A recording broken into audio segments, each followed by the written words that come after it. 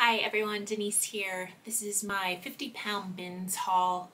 There are 3 bins within 45 minutes of my house. I typically go to the bins about twice a month. This particular location I have not been to since November. I have 3 tiers of what I'm going to be sharing. First is the items that are washed and live, already posted. Second are items that are washed, I haven't photographed yet. And the third is items that are just waiting in the wings when I need to post new material, but I'm not as jazzed about the items. I have really picked up a lot of jeans because I don't have a lot of jeans in my closet, and I thought, okay, time to branch out, and I'm trying some brands that I actually never buy. These are Pointser denim. I got really excited about them. They're just a straight leg dark wash. They're in really beautiful condition. They're made in the USA, and I was like, wow, these are really cool. I've never heard of this company. And then I discovered it's actually J. Crew's premium denim line. So I have them up for maybe $38 or something. I'm not trying to charge a lot for them, but they do run about $150 retail. I'm branching out into Lucky Jeans. Insert eye roll. I've never sold Lucky Jeans. I have a lot of niche Levi's in my closet. I always sell right away Madewell jeans. I also have 4 pairs of BDG jeans from Urban Outfitters that were just from my daughter's closet. They're not moving. So these are Lucky brands. These they're called the Orta Premium. They have floral embroidery and some distressing. I think I listed them for $32. These are Sophia boot, a little bit older. They have kind of a Y2K vibe to them. Flare leg, distressed. I think they're $25 in my closet. I picked up a pair of not your daughter's jeans. Ankle, size 12. They're just a really great wash, and they are the lift and tuck, so I know they're probably popular among some people. I picked up a pair of men's Lucky brand jeans. These are the 121 Slim Straights. These are in really great condition, dark wash. I kind of went with that. It's the bins. It's not really much of a risk for me to spend $2. I definitely would not thrift Lucky brand jeans and spend $7 to $10 for them. The next pair of pants I picked up are hiking pants. The brand is Go Light. It used to be out of Boulder. I do well with outdoor gear. I'm from Colorado. I can pick up a lot of really great brands easily. Is a new brand for me. I would say be on the lookout. It's called American Giant. It's just a basic gray hoodie, but it had really nice features like made in the USA. It's got reinforced sleeves. It was just in nice condition. It's gotten a little bit of traction. Living in this area, I always seem to pick up one sort of sports memorabilia clothing. I got this vintage Broncos sweater. The brand is Cliff Engle, and turns out these are listed a lot for about $120, but seem to sell around $60, so I listed it at $85. It's in really great condition. The next thing I picked up was also something else that someone put back. It is this vintage faux fur poncho. I'm going to be as bold to say that this is from the 60s.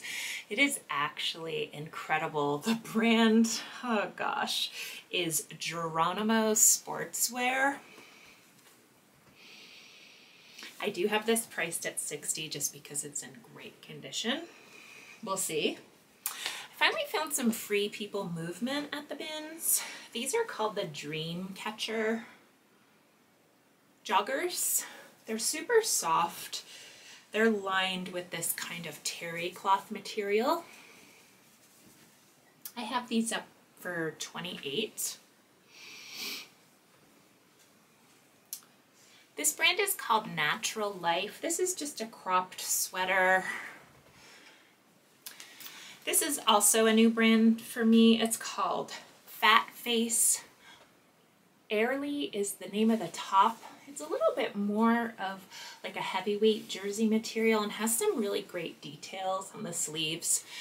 It was new with tags. It's retailing for $85, so I posted it for $55. Curious to see how it does. Aero layer running vest, fleece in the back, quilted in the front.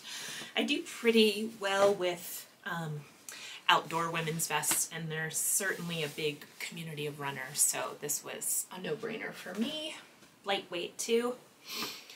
The next thing I got was this Madewell. It's called the Double V. It's just a pullover. I think it's from 2020, or it's pretty current. Next up is this 100% cotton LL Bean zip-up hoodie, sweater.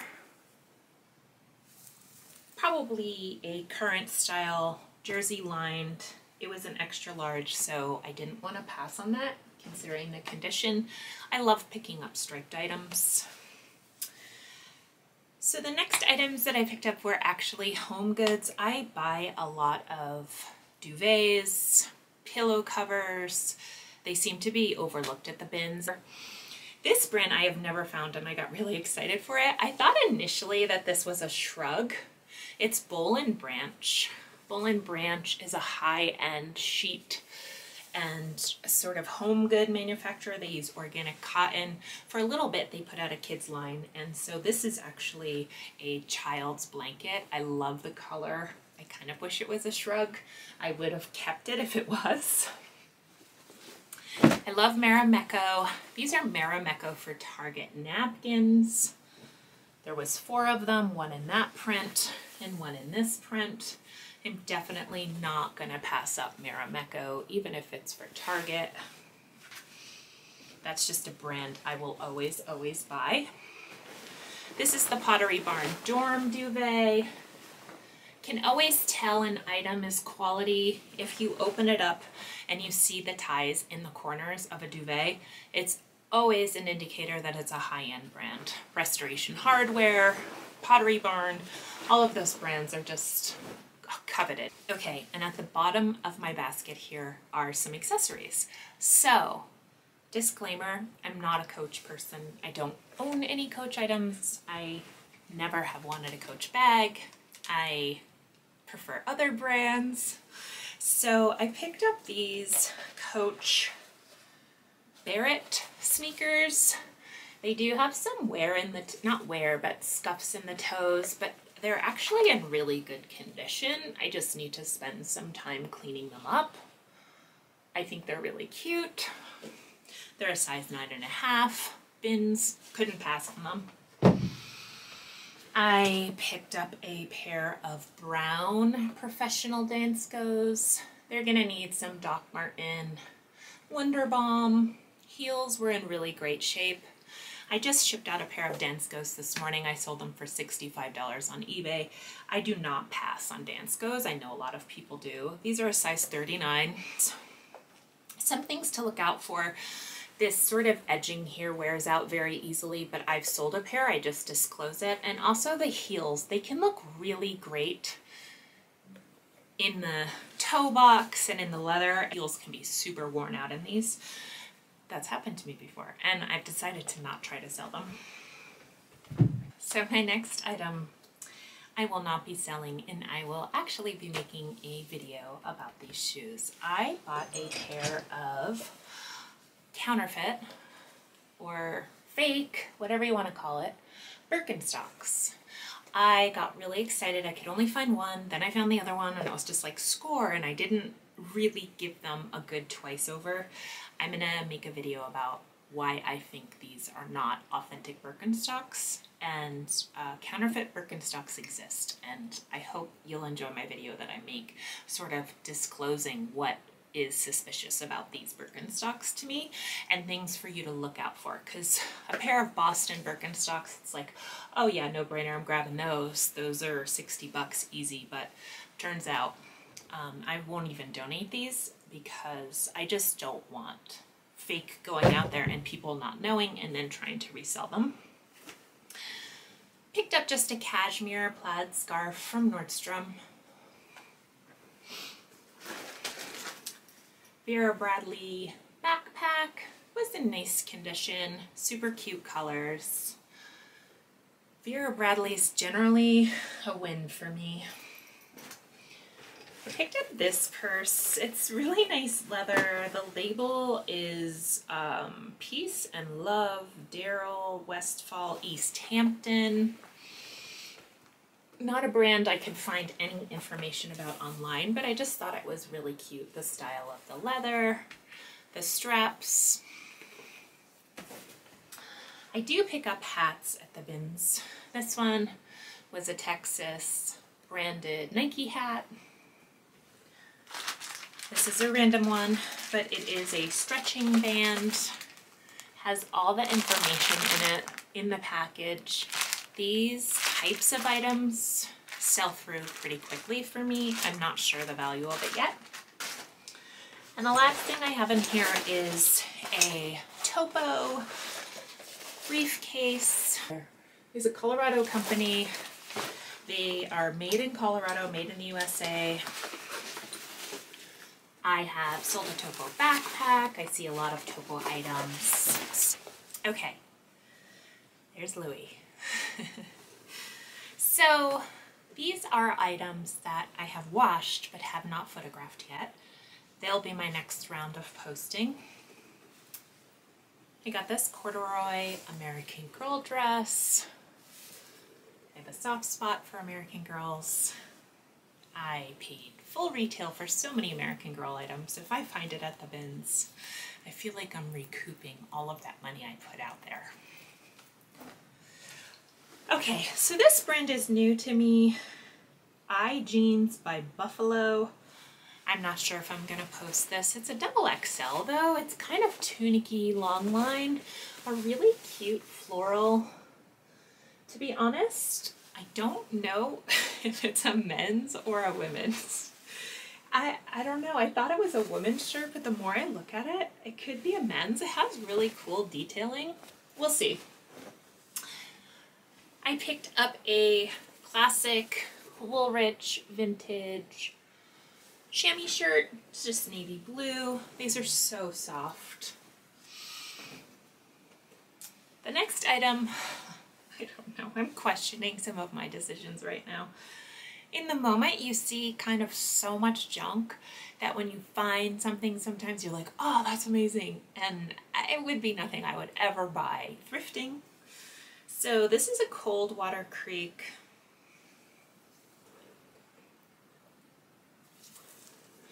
kind of a cotton eyelet on the outside and floral on the inside. I picked up are just two polo shirts. I actually bought these just because there were two of them, both striped. I can sell them as a lot. That's what made it appealing to me. A pair of soft surroundings pants, which I've actually never found pants before. They're just kind of cotton, stretchy at the waist, two pockets in the front, super comfy. Yes, on soft surroundings all the time. I always buy it. I never pass on soft surroundings. This next hoodie is a woman's. It's La Sportiva, which is a climbing brand out of Italy. I really liked the colors. I just sold a pair of La Sportiva board shorts, and when I got it home I realized it's branded with a local pretty popular brewery in Colorado, so I'm going to post it because Avery, I think, is actually a draw. It's not a deterrent that it has a brand. I got this boho peasant top, airy. I bought it actually just because of the size. It's a large. Aerie has a really roomy fit. I do love the gingham. Here's a Cholula Gardens shirt. I know there's a big following for Cholula. Yeah, it's an extra large, super soft, so I went for it. This brand I have never purchased before. It's called Pink Lotus. It seems like it could be like an Amazon brand or something. I might be wrong. I haven't done my research yet. Just a wide leg comfy loungewear that has this mandala embellishment. I said yes. Got this really cute Abercrombie & Fitch. These buttons down the back. It's just sort of a cropped sleeveless shirt, polka dot. I will pick up anything polka dot. This was a nostalgia purchase. These are a pair of chic jeans, not chic, chic. I would say these are the OG mom jeans. I haven't tried them on yet. They're made in the USA. Maybe something that I wind up keeping. Chic was not a high-end brand, but certainly very popular in the 80s. This is just a Victoria's Secret satin nightshirt. I have another one in my closet. Solid navy, in really good condition. Had some cute kind of embroidery on the pocket. Picked up this North Face vest. It's actually not fleecy, more of just like a nylon vest. It's not like a warmth layer. Picked up a very basic Victoria's Secret bikini top that is for my daughter who goes to school at the beach. Got this We the Free, just a basic gray t-shirt, baby doll style, super cute, roomy fit. I could potentially keep this. I do pick up Free People, but it's not a huge seller for me, so. Got this Guns N' Roses tank top. We'll see on that one. I believe these are men's. Just a pair of Ralph Lauren sweats. Super comfy, very soft on the inside. This cropped camo crew neck, sort of a boxier fit. The brand is just Alternative. I know this is a brand that you see a lot of people put their logos on this, so this is kind of like a basic brand. I have an Aviator Nation sweatshirt that's very similar to this, so I picked it up. This actually I picked up to take to the Patagonia store. It's just a kid's down jacket. I have another one of my daughters that is in kind of the same not great sellable condition, and so I'm going to trade them in because they take items and they turn them into other things. Also picked up these Columbia women's hiking. The next item I'm laughing at when I see it's a Brockhampton tour hoodie. I actually texted my daughter from the bins and said, is Brockhampton canceled? Some sketchy stuff went on with some members of the band. This same day, they announced that their last show is going to be some festival coming up. So I'm actually excited about this. This was altered by the person who owned it before, but it's in great condition. This is just a Universal Threads shirt. I own one of these, so I bought this one. This will not fit me, but it's really cute. Has embroidery. It's that super soft gauzy cotton. I love that fabric and I always pick it up. This was a new to me brand, and I want to say it might be a Stitch Fix brand, Mix by 41 Hawthorne. I don't know how this is going to do, but it's super soft. It has some lovely floral on the sleeves. The next item is a Torrid blazer. It's kind of jersey material, very stretchy and comfortable. It's a 1X and it's a really great color. It's got pockets on the front. This is an LL Bean lamb's wool sweater. It's super pilled, but it's just so heavy and nice. I couldn't pass it up. I'm gonna see how well I can clean it up. Next is my bottom of the barrel items. This is Mud Pie. Not familiar with the name, but I have done well with beachy tunics. People will be going on spring break soon, so I loved the colors and how vibrant this was. I decided just to pick it up, even though I didn't know the brand. It's the Bins. I can risk $1, $1.50. This is an Anthro brand, I believe, Monto, Los Angeles. It's just such a lovely color. It's a really flattering style. Kind of feels like a blouse, but it's a dress. I do have the belt for it. Next item is another Madewell sweater, just kind of basic, army green, synthetic, typical Madewell. These are Victoria's Secret. It's a beach cover-up, a wild, fun print, cruise, beach. I'm going on vacation. Yes, let's do this item. This next item is also another Anthro dress. The brand is Aster, the label. This is a really cute cotton lace. I just love the style of it.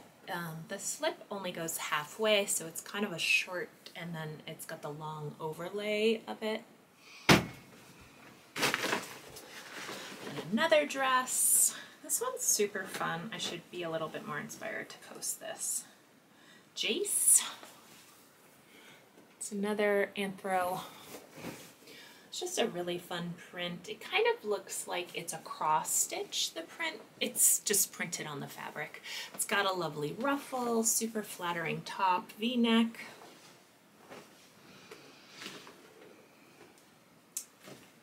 I picked up this older Madewell blouse. It's 100% silk. Super flattering style, love the color. I got this Everlane cashmere sweater. I always love finding Everlane. I got it home and realized that it had some holes in it, so I may actually contact the company and see what their policy is on holy cashmere. Next up is an army issued wool men's sweater. I do pick up vintage wool that is military issued whenever I can. I have a great pea coat that I've been meaning to post. I have wool pants I've been meaning to post. I just feel like the quality is so amazing and people like it. I love this dress. This is Who What Wear, a brand I would probably not buy anywhere but the Bins.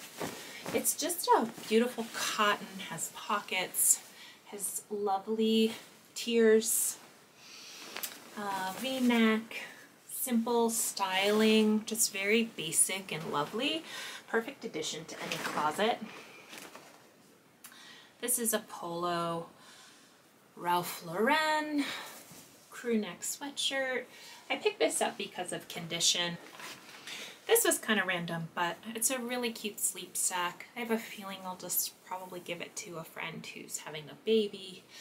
And last but not least, I have a score from the Bins, and that would be a red wool. It's kind of a herringbone wool. If you can look at it really closely, it is a vintage Christian Dior. 100% wool, pockets, button down the front. It is in amazing condition. The buttons are hidden by this little panel in the front. It's a size 8, and I seem to always score one like bougie brand when I go to the Bins, and it happened to be Christian Dior. So I'm super stoked on that. I think, even though it looks really great, I may have it professionally dry cleaned just so I feel confident when I'm pricing it at a very solid price, probably around $99. I have to look to see if I can find comps. And that's a 50-pound haul.